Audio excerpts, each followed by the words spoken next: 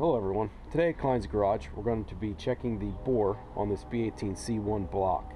I tore this block down because I'm freshening it up. I'm possibly going to install some higher compression pistons in it, or maybe a stroker kit later on in the year. But I was going to hone this out to put it back together, but before I do that I want to make sure our cylinders are nice and round so we have good ring seal. And I borrowed this bore gauge from a friend from work, and we're going to check this out here. So basically drop it in almost at the top, right in the compression zone, right below where your buildup is. And so what you do is you move it until back and forth until the needle is just at zero, right? I had it set at zero, but you just spin the dial so the needle will line up with our zero mark. And then what you do is you just move it down the bore. Keep wiggling it back and forth until you find the smallest mark.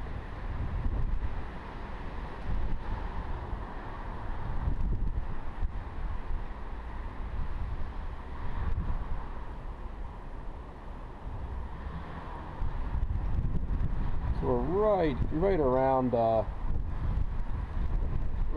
zero. Hold the screw almost all the way down. Each mark on this gauge is a 1/2 thousandth. So holds true pretty much all the way down. So now what we're going to do is we're going to rotate the block and check the other direction on the sleeve itself.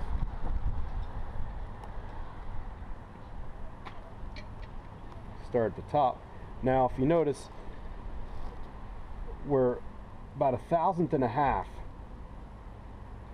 larger diameter this direction. At first I thought this might have been from piston to sidewall loading, because I revved the heck out of this motor and run a lot of boost on it.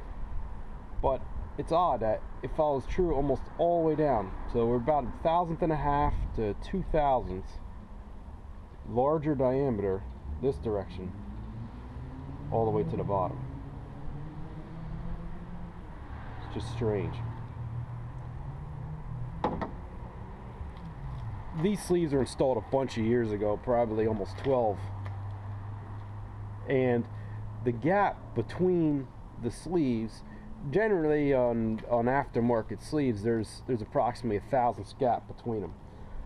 But on this particular block, I got this all shrink wrapped up so I don't get truck off oil. There's normally 1,000th or so, or if not a little more gap between the sleeves.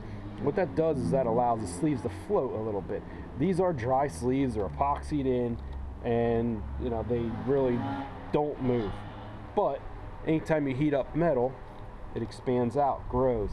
So if there's not a little bit of gap between all of your sleeves, when this one expands, it's going to side load this one, and then this one's going to side load the other one, and it's just going to go right down the line. So I'm thinking what happened, and with the assistance of a friend of mine, Gerard Paterka Racing, we feel that the sleeves, when they expanded, they went egg-shaped a little bit because they were side loading each other. And when the sleeves are installed, the sleeves were installed green, which meaning they weren't really heated up or annealed after they were bored. So when you anneal something, it allows it to basically relax and move around to wherever it's going to move. When you bore it, you're creating a lot of pressure on it, and it's going to hold that position until metal relaxes and moves where it's going to go after it heats up and cools down. So I'm thinking that that's what happened. Just from expanding, the metal was green, and from side loading, when the metal relaxed, it relaxed in a slightly egg-shaped position. It's odd because I ran this motor for a long time like this, and I even did a leak down test on it a while ago for something completely unrelated issue, and I know only 5% leak down, which is really good on a motor like this. And you can still see the crosshatch marks on the sidewalls. It's between 1.5 and 2/1000 out around. So that's only 7.5 tenths on each side. but I would think that that'd be enough to take most of the hone marks off, but and it holds true all the way to the bottom. So anyway, this is what you want to do if you're gonna tear your block down. You're gonna rebuild it, put new rings in. If I would install new rings with this 1.5 to 2,000 out around, it'd be really questionable whether there'd be good ring seal or not. Ring seal, remember, your rings are what holds all the pressure in the cylinder. Without a proper, really good ring seal, you're going to have excessive blow by down to the bottom of the block. You're going to make less power, and you're going to have a whole nother world of problems. So it's not necessary that you do this, but it's a really good idea too. If you're going to hone it, check it yourself or take it to the machine shop. I like to know exactly what's going on with all my stuff, so when I go to the machine shop, I know what questions to ask, and I don't sound like an idiot.